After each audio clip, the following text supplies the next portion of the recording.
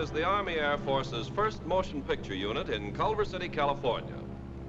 Here are produced training, operational, and inspirational films, films which graphically illustrate what we're fighting for, what we're fighting against, and what we're fighting with. Today, the Army Air Forces faces a tremendous task, the task of training men by the millions to man and maintain the air armadas it's hurling in ever-increasing numbers against the enemy, to instruct the maximum number of men in the minimum amount of time, and to inspire as well as to instruct them. The Army Air Forces has adopted many novel educational methods, has activated many specialized organizations such as this. Mainly from the motion picture industry come the men of the first motion picture unit. They are men of all crafts, writers, directors, cutters, electricians, cameramen, sound recorders. Men who've been carefully chosen from among the most proficient film technicians available. Men who've had long years of training and experience in the art and science of the motion picture. And while these men are making movies for the Army is making soldiers out of them. They're specialists, yes, but first and foremost, they're soldiers. So they've got to do their job the Army way. They've got to be strictly GI. From directive to finished film, the course of an Air Force motion picture project is charted and checked by the production office. Here the shooting script is broken down, converted into terms of money and minutes, men and materials. It is the production office which coordinates and expedites the operations of the many different departments that make up the first motion picture unit. Of all the weapons of World War II, none has proved more effective than words. And words are particularly potent when used by the Army motion picture writer. For his medium is a young and vital and compelling force, one whose possibilities for visual education are endless, still virtually unexplored. These soldier writers of the first motion picture unit work in close contact with technical collaborating agencies, secure authentic, on-the-scene information at air bases and training centers throughout the country. The camera department, it supplies all types of motion picture and still cameras needed by the various production and combat units. Daily inspects and services all photographic equipment on the post.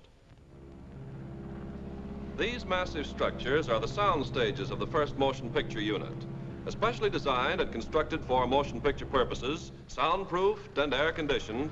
Their aggregate floor space covers an area of 78,000 square feet. On a single one of these stages, measuring 236 feet long, 148 feet wide, and 60 feet high, as many as 4 separate production units can operate simultaneously. And here in one section of Stage 5, filming is about to begin on training film project number 226, Instrument Flight. Technicians give their equipment a final check, and the director calls. All right, quiet, please. Here we go. All right, roll them. Quiet. Oh, look up there, Red. Red, when you get over there, don't look up at us. All right, action. Sergeant. Get this to the next mail, will you? Yes, sir. All right, cut it. That's what happens when a project reaches the shooting stage. And these are some of the things that happen before it gets there.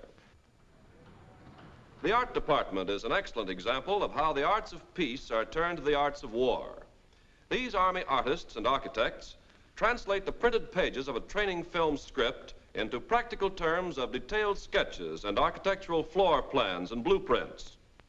Often they make up miniature models of sets, built to scale and exact replicas in every respect. Here's a model of the set you saw on Stage 5, an operations base in North Africa. With these models, the director and cameraman can lay out the action and select the best camera angles in advance of production, can detect and correct any mistakes in physical movement, and thus prevent costly delays on the actual set. And this is a realistic replica in miniature of a heavenly hangout for knuckle-headed pilots in training film project number 10-4, Learn and Live. This is how it looked in the art department. This is how it finally appeared on the screen. Hello, Joe. Now, look, Peter, I'm a busy guy. I'm teaching men how to fly, and you call me up here again. I don't like to bother you, Joe, but I'm pretty busy myself. That's why I sent for you. Pilot's heaven is getting too crowded. I can't accommodate them all. This place is getting as bad as a Washington hotel. This precise pre-production planning in the art department saves precious man-hours and materials, enables the first motion picture unit to turn out training films that are economical as well as effective. And here's another model, a squadron headquarters somewhere in the South Pacific, one of the sets in project number 1024, recognition of the Japanese Zero fighter. Lieutenant Saunders reporting for duty, sir. Glad to have you with us, Lieutenant. Glad to be here, Major. We can certainly use you. Sit down. Cigarette? Oh, thank you, sir. How was the flight over? Well, I made it, sir, with the help of a P-40. You like our P-40s? Oh, yes, sir. It's a nice airplane. Good. Then maybe we can count on you not to shoot any of them down. Well, I didn't have any plans along that line, sir. It's been done, you know. You mean jet pilots? I mean American pilots. Men with as much enthusiasm for the P-40 as you have, but with an unfortunate lack of ability to tell a friend from an enemy.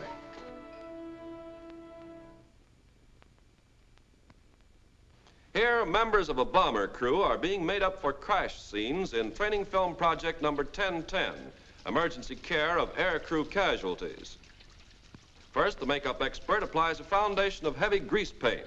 Then, with liquid latex, collodion, and other chemicals, and a few deft strokes of his blending brush, he makes them look like this on the screen.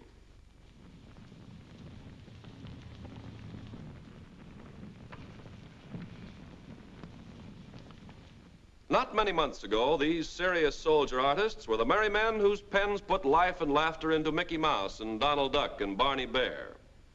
Today, they've turned their talents to technical things, things like thrust and torque, the trajectory of a bomb, the inner workings of intricate flight instruments, things which the student airman must know and which the animated sequence in a training film can best help to teach him. Complex operations or minute mechanical details that the camera cannot capture in actuality are graphically and authentically illustrated in the drawings of these artists. When the drawings are put through the animation process, a highly technical operation whereby the original sketches are reproduced with painstaking precision on thousands of transparent celluloid sheets, and when eventually they are photographed in stop motion, frame by frame, against any background desired, they effectively simulate live action. The adaptability of the animated sequence to the most complicated technical subjects is best shown in this scene from project number 389, straight and level flight and effective controls. Here, the animators have recruited their funny little peacetime pals to explain the theory of flight in a simple, amusing, easily understandable manner. Air resistance brings drag into the picture. Drag's not a bad little guy, just sort of a windbag, that's all.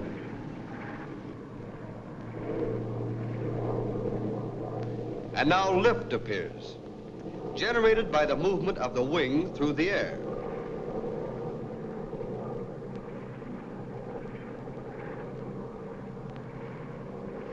Last but far from least is the ever-present force of gravity, the gross weight of the plane and load.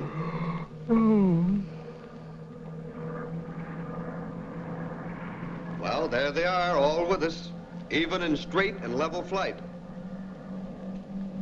So you see, you're never really flying solo. We always have the four musketeers. Thrust and, oh yes, drag, lift,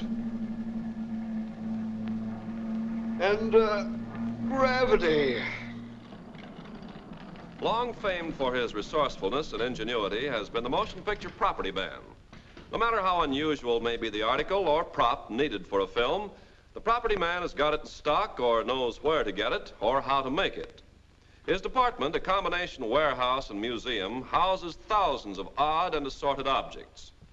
At a moment's notice, he can provide a B-4 bag or a boomerang, a B-26 pedestal or a bunch of bananas, an antiquated wall telephone or the latest portable radio transmitter, a musical instrument or a flying instrument, anything and everything that might conceivably be required to lend authenticity and atmosphere to a film setting.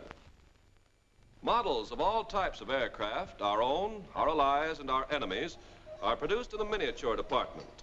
Replicas of the real thing in every detail, they reflect precise, painstaking workmanship, are invaluable aids to visual education.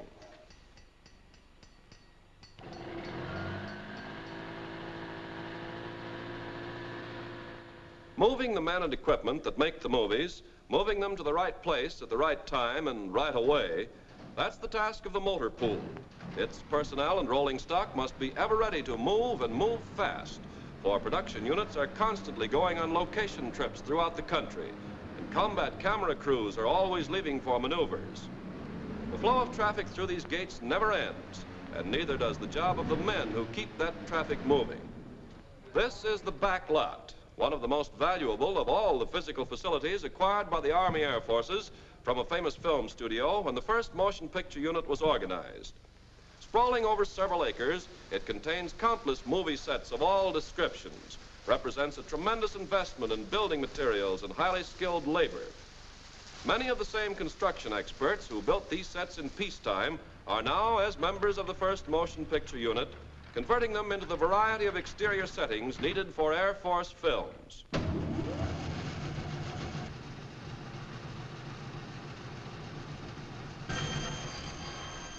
The sounds of war in the mill are the sounds of bandsaws and ripsaws and sanders and planers.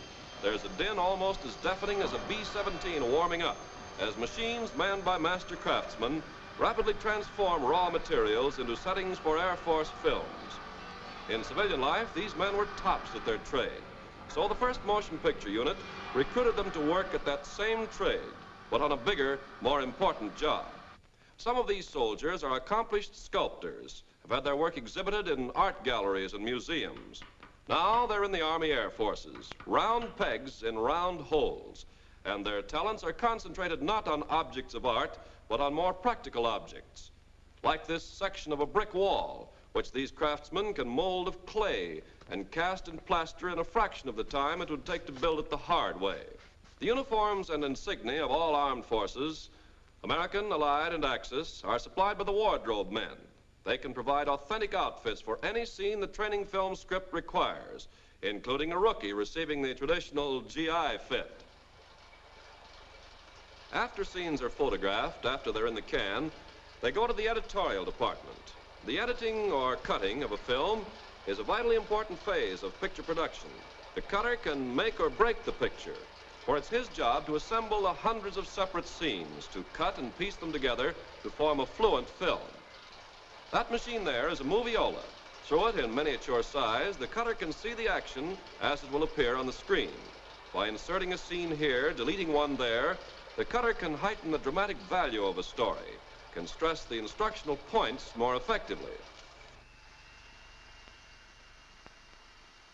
Miracle men of the movies are the members of the special effects department, for by means of special cameras, precision instruments, and various technical processes, they can crash airplanes into flaming wreckage without risk to personnel or property, blast an Axis convoy to bits with a dime's worth of powder, simulate overcast skies, though actually the sun may be shining. And not alone for dramatic effect do they perform their mechanical marvels. More important, by creating scenes too difficult, too dangerous, or too expensive to film in the conventional way, they conserve men, money, and materiel, speed the completion of films urgently needed to train the ever-expanding personnel of our air forces.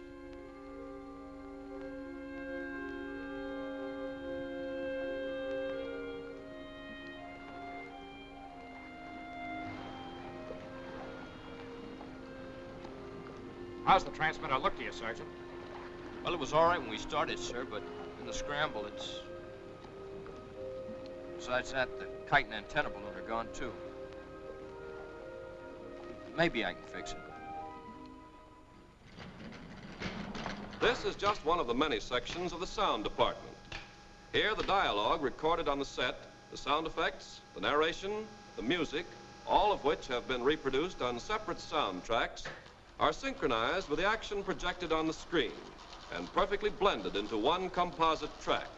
And now the most important sound of all, the music. The music that sets the mood, creates and maintains suspense, provides punctuation and emphasis.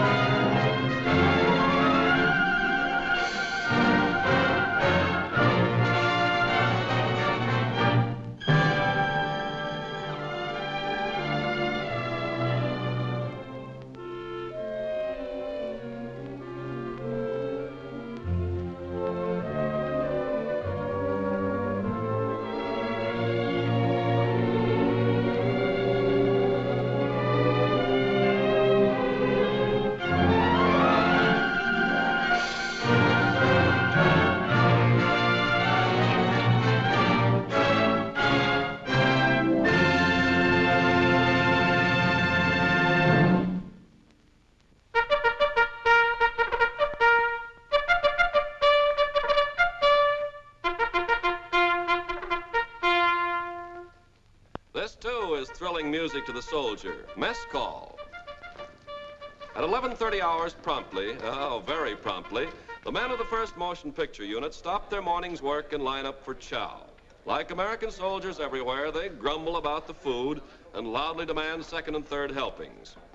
The cooks and butchers and bakers are experts at their trades, too, and they're no less important to the efficient operation of this unit than the cameramen or the writers or the electricians. This is another vital function of the 1st Motion Picture Unit, the training of combat camera crews to photograph the Army Air Forces in action, in the air and on the ground, in all theaters of war. These men are hand-picked both for their ability as soldiers and their skill as motion picture technicians. To perfect their camera technique, they receive advanced instruction in all phases of aerial and ground photography with all types of equipment. And to condition them physically for combat duty, they're given a modified form of commando training. Under simulated battle conditions, they are put through exhaustive maneuvers designed to teach them how to keep their cameras turning no matter how tough the going. They've got to be crack troops as well as crack technicians, able to fight the war as well as film it.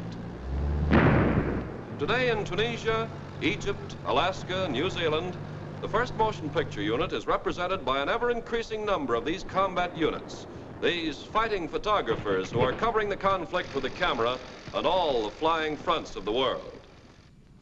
These are men with wings as well as cameras, members of the 1st Motion Picture Unit's flight echelon, who provide all the aerial photography for the unit's films. They're as expert at flying all types of aircraft as they are at operating all types of aerial cameras. Many of these men worked at the film-as-you-fly trade long before there was ever a thought of war. And since they've joined the 1st Motion Picture Unit, they've perfected that trade under wartime conditions.